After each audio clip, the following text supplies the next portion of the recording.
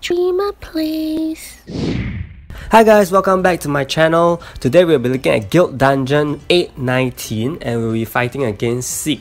Okay, so for Sieg's passive, he reduces damage by 50% and reflects it back onto the attacker and increases his own defense by 200%, and for his unsealed, he inflicts 600% on one enemy, ignores defense and stuns. Lastly, for his racket, he inflicts 300% on the enemy that has physical attack, increased damage it takes, and removes buffs. So that would be Taka. So you have to keep this in mind, especially when I'm going to talk about Taka's equipment. So this is my team used for this run. Some of the equipment is quite specialized, so do take note. I'll be explaining. Such as for Ares, she needs damage reflect, okay, and it's very important if you have a willful ring for her. If you do have lifesteal, even better. Okay, so double lifesteal and damage reflect, but willful ring is the most important. For Rachel, she has one speed attack, one speed weapon only, and also a willful ring, and also damage reflect. Okay, so do take note that because she only has one speed weapon, because she needs to be lower, she needs to have lower speed than Ares, and this will ensure that Ares will go first. Platine has not important. He can be totally bare. Okay, he can be totally bare, but for if you want to be safe, you can actually give him a willful ring just to be safe. Jewels are not very important. For Eileen, I gave her lifesteal and double lifesteal basically, no willful ring. If you do have a willful ring also, that will be good. Double lifesteal just tries to kind of increase her sustenance, her sustainability in the run. So for Taka, finally, he has a willful ring, okay, not a lifesteal. Willful ring and increased the crit damage by 34%. Willful ring because Sieg will always target him, so you want willful ring to protect. And he also has damage reflect instead of another jewel such as PvE attack or whatsoever, lethal rate. Okay, so it's better if your guild buff has lethal rate, and this will ensure that Taka will keep doing lethal damage.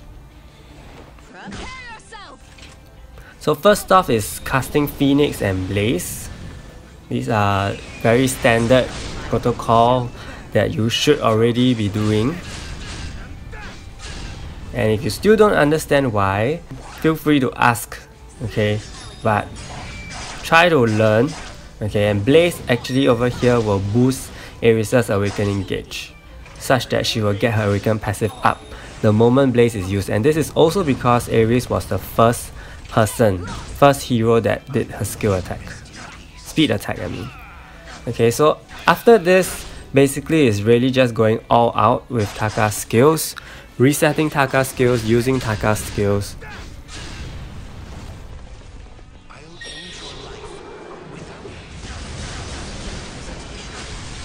I would highly suggest that you use his Awaken skill when both his skills are on cooldown and there's no way to reduce it anymore. Okay. Such as in this case.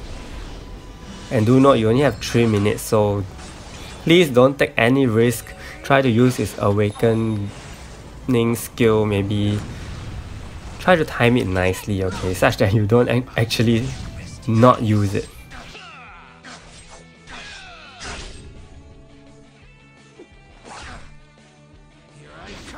So you see, Racket always hits Taka, so that's why the willful ring is very useful.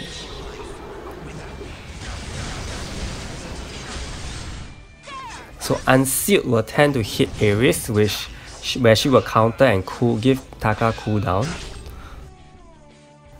This is basically 6 speed attack, followed by Ares' speed attack.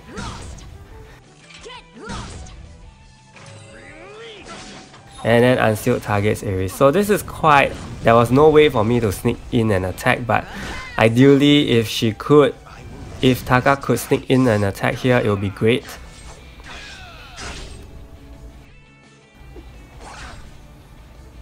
So I also forgot to mention that Platine is here because Platine's passive allows you to do increased damage by 80% on universal type heroes, and Sieg is a universal type hero, okay?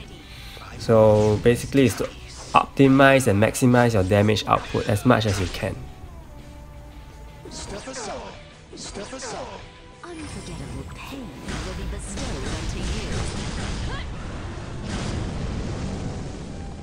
So I have 10 seconds left.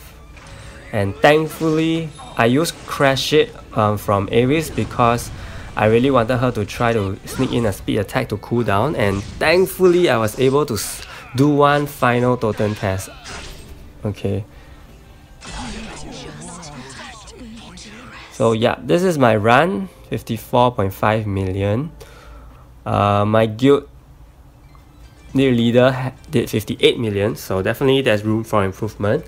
Okay, so I hope this video has helped you. If you do find it useful, do give it a like, do subscribe to my channel, and I'll be back with more guild dungeon runs after the season ends because I cannot do any more runs now that my guild has completed. Okay, thank you and see you.